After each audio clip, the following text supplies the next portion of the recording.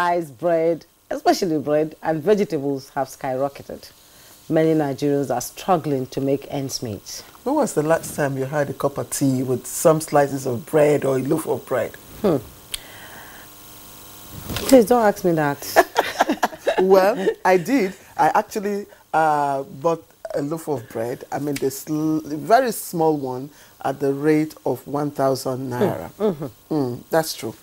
And so, food, all types of food items are becoming a major issue of concern, not just for people, Jume and I and other households, but also for the government. Now, with the National Bureau of Statistics reporting an increase in the consumer price index, now that is really alarming. It's really alarming, and the government is actually aware of it and trying as much as they can to sort of cushion the effect. You know, since President Tinubu assumed office, he declared a state of emergency on food insecurity, now which is a critical aspect of any nation's development to move forward. Indeed, and on Monday, last Monday, I should say, during the Federal Executive Council meeting, the federal government, appealed to state governments to ensure effective distribution of the latest set of rice palliatives, totaling 740 trucks of rice, which we hear is now in the possession of state governments, and of course, that state government should also pay attention to food shortage across the country and ensure that the distribution is equitable and transparent. Yes, that's what we'll be looking at, some of the challenges and prospects of ensuring that the most vulnerable get access to these food items. And that's Good Morning Nigeria for today. Thank you so much for joining us. I am Jumma yourself. And again, the government's rice distribution program aims to boost food security, support local farmers, reduce the country's reliance on imports. But there are questions to ask, as we've always, put across on this program. How effective, will this particular program be? Have we learnt our lessons from previous experiences? And what might be the challenges? So, let me pause a while, welcome you properly. I am Claire Adelabu Abdurazak. As always, Jume and I are inviting you to get high. On the program today. Only on Good Morning Nigeria. And this is the fourth for the week. Jume. That's not all, Claire. We have another conversation in the second part of the program, which is on digital trade, the renewed hope strategy. Like I said earlier, I am Jumma Yusuf. You haven't changed. Yes, and you're welcome to the program. In the course of the program, Chukwudi Okolo-Gbaja will be joining us at some point for the newspaper review. But let's get the highlights of the news from Dennis Adeguloye. Good morning, Dennis. Good morning, Jume and Claire. When was the last time you bought bread? And I bought bread yesterday, and I was just overwhelmed with how much bread is now costing. But we certainly look forward to when things will speedily improve. Indeed. Yes. All right, good morning, Nigeria. Here is the morning news. In aligning with the federal government's ambition of providing appropriate remuneration for workers, the Senate has granted expeditious consideration to the 2024 Appropriation Act Amendment Bill transmitted by President Bola Tinubu. The amendments are to provide funding for the national minimum wage and key renewed hope capital projects omitted in the 2024 budget.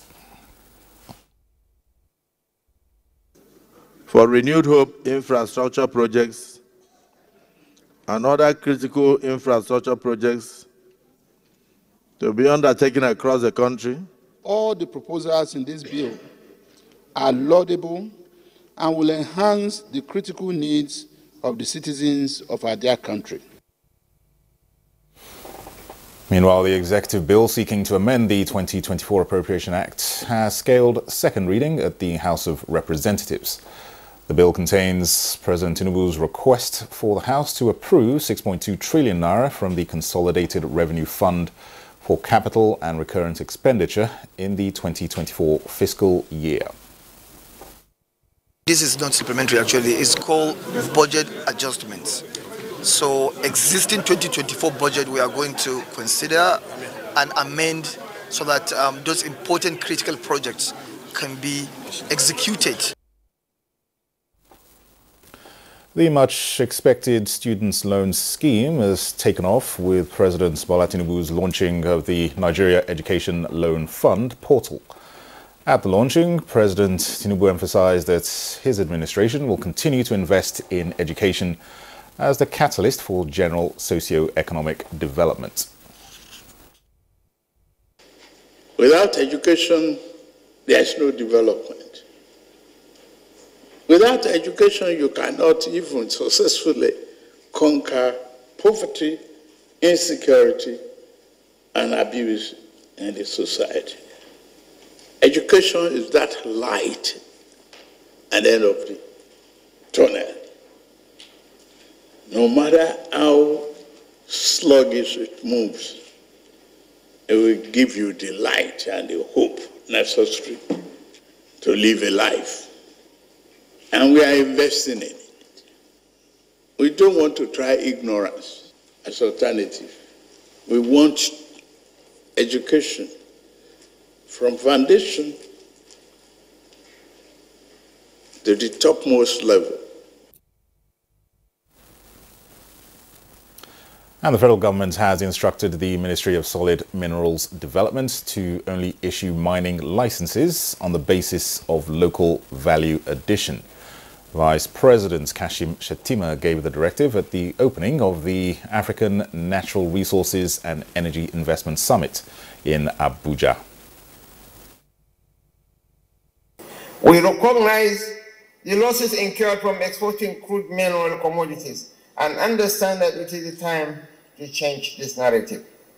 By doing so, we aim to ensure that our teeming youth are actively engaged in economic activities, acquiring skills, and contributing to the nation's foreign exchange earnings. President Bola Tinubu has approved the appointment of Didi Esther Wilson-Jack as the head of the Civil Service of the Federation, with effect from August 14th.